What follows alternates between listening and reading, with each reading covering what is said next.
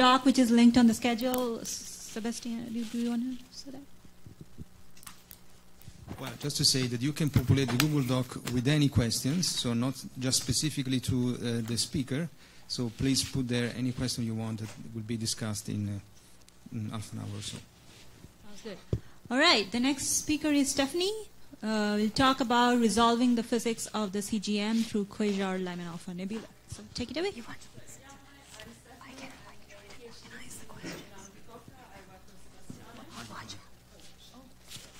Oh, I've got it.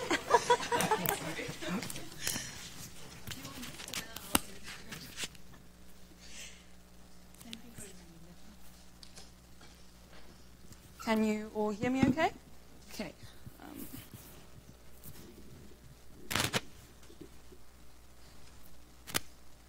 Yeah, sorry for that. So again, I'm Stephanie De Beer. I'm a PhD student with Sebastiano at Milano Bicocca. And today I'll be talking to you about the RePhyNe project, whose aim it is to resolve the physics of the CGM through Quasar Lyman Alpha Nebula. So this morning you already heard about the amazing opportunity offered to us by Lyman Alpha Nebula around bright quasars to resolve the physics of the CGM in emission. Because we're looking at some of the brightest quasars known at redshift 3, and we're looking at the nebula around them, the emission is dominated by recombination radiation. This means the brightness is given by the density squared times the recombination coefficient alpha. So ideally, we would be able to derive the density of the gas contributing to the emission. The whole thing gets a bit more complicated because actually the brightness in each of these cells of these observations of Lyman Alpha Nebula are given by the integral along the line of sight of the density squared times the recombination coefficient.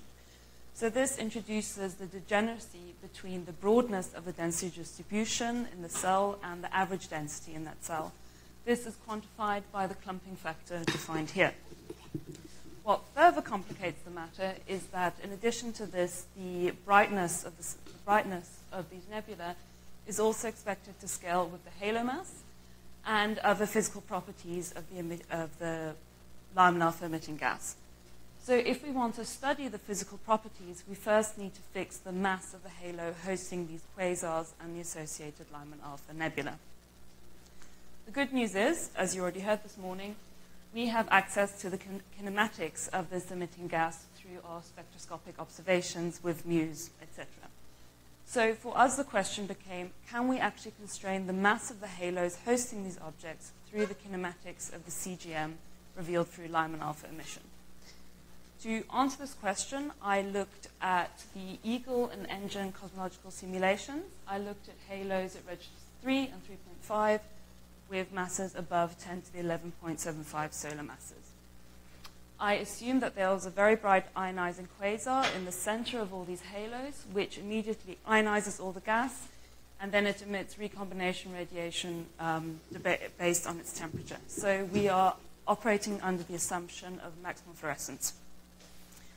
I calculate the emissivity of all non-star-forming gas in a 3-co-moving megaparsec box around each halo. You can see that here.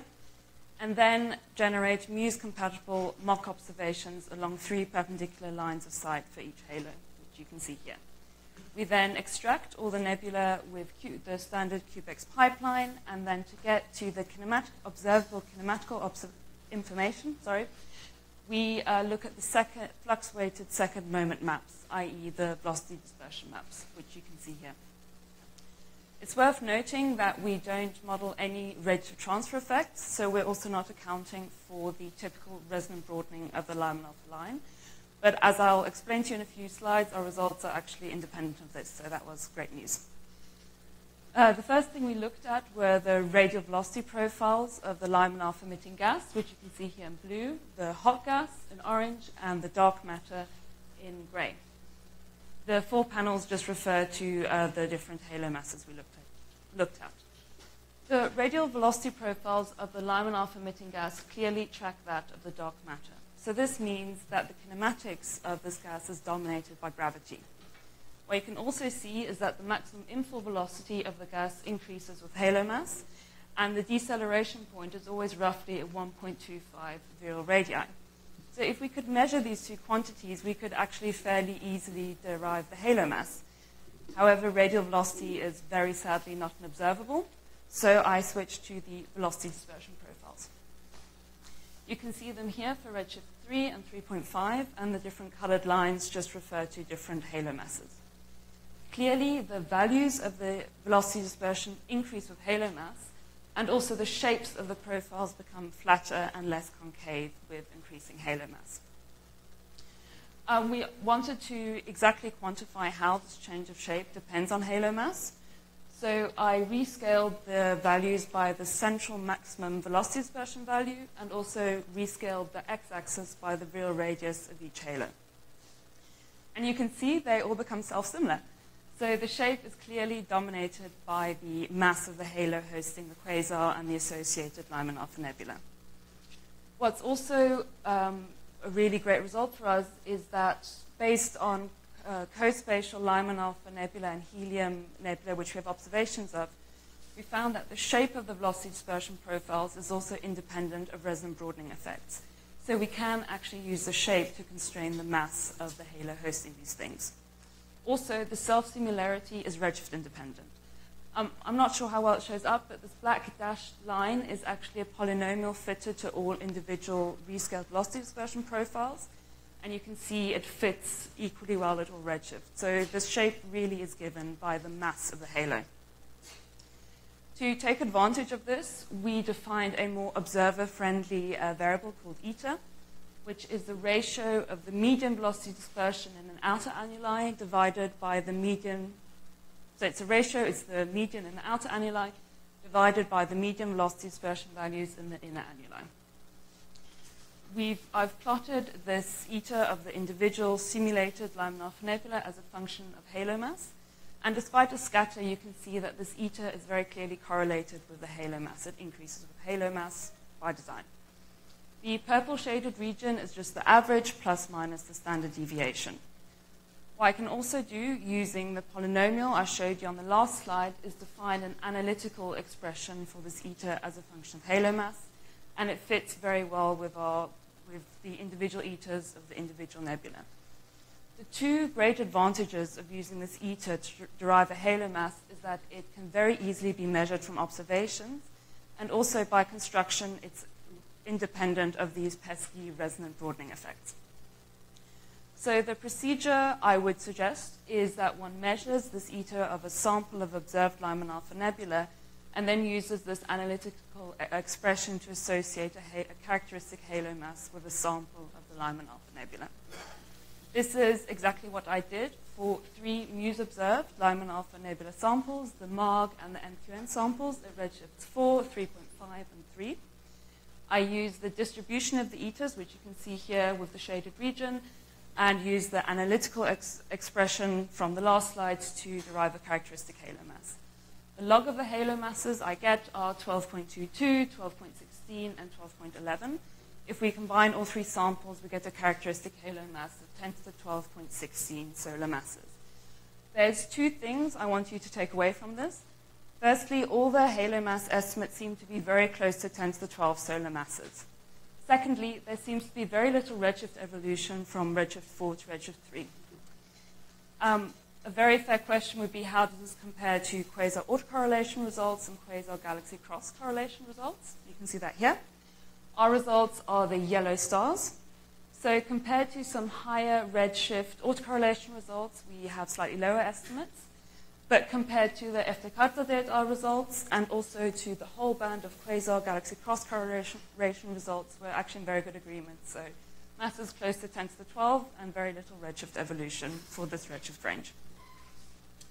So now that I've hopefully convinced you that this is the mass of these objects, what can we say about the density of the gas in the CGM, which was the reason why we wanted to fix the halo mass? To try and answer this question, I generated surface brightness profiles of all the mock observations while varying the maximum density above which the gas is considered to be star-forming and thus not contribute to the emissivity of the Lyman alpha nebula.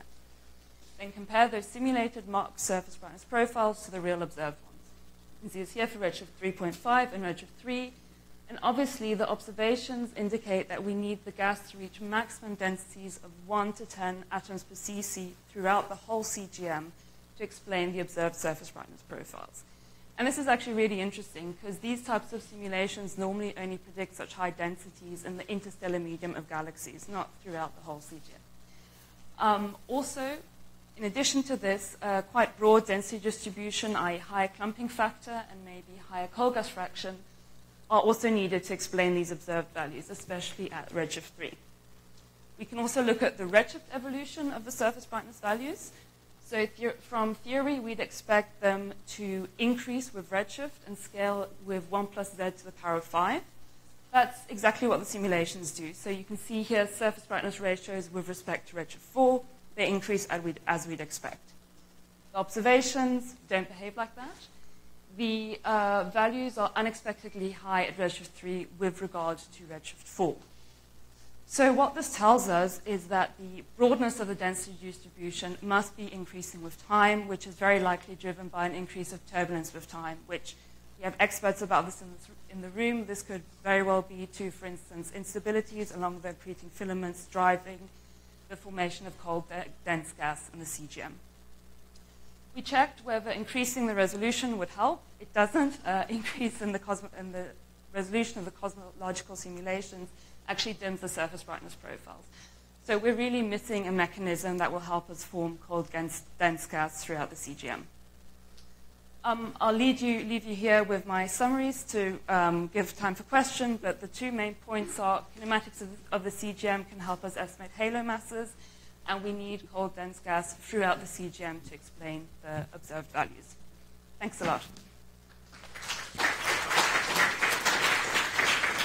All right, plenty of time for questions.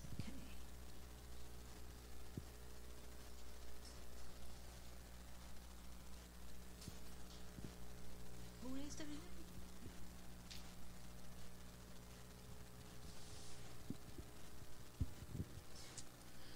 Thank you for the great talk. I missed the argument for why it was better to take the ratio of two different velocity dispersions as opposed to a velocity dispersion at a fixed radius. Could you go through that again? Of course, yeah. So what we found is that actually the shape of the velocity dispersion profile is most dominated by halo mass.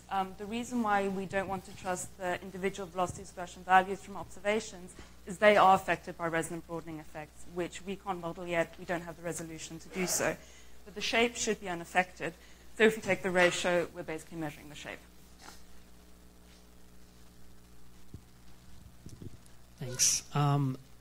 So you compared a couple of different simulations, it seems like, and you spoke about resolution effects. Do you have any comment on difference in feedback model that could manifest different results? We looked into that. I just didn't have time. So we compared the Eagle high-resolution simulations, AGM feedback, no AGM feedback. It actually doesn't affect the cold gas. So that was quite a cool, interesting finding. But remember, we're at redshift 3, 3.54, so you wouldn't expect the AGM feedback to be too strong yet anyway. Yeah, for your redshift 3 to 4 result in the sort of the high densities or turbulence, if you were to take Eagle and put the densities high enough to match that data, how would you do with the cosmic baryon fraction in the halos? Would you start to go above that? I actually haven't looked into that at all, but thanks, I'll look into that in the future. What I will say, though, is... Sebastian is saying yes. Yeah. You will overshoot the baryon fraction. So you definitely need something else. All right. Yeah. Can the next speaker come up and set up?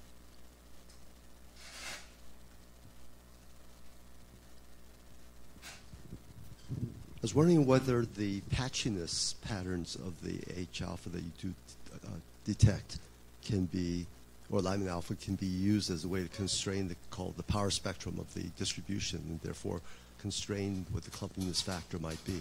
I would guess that your simulations would predict rather smooth distributions, whereas the reality is that you have very lumpy things that you've actually observed. Is that information possibly useful?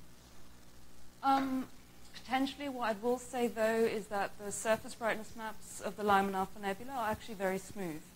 So we're interpreting that to mean that the emission predominantly comes from quite small dense clouds, so on sub-KPC levels, which is why we can't resolve them in observations yet. All right, if you have more questions, please put it on the Google Doc. And let's thank the speaker again.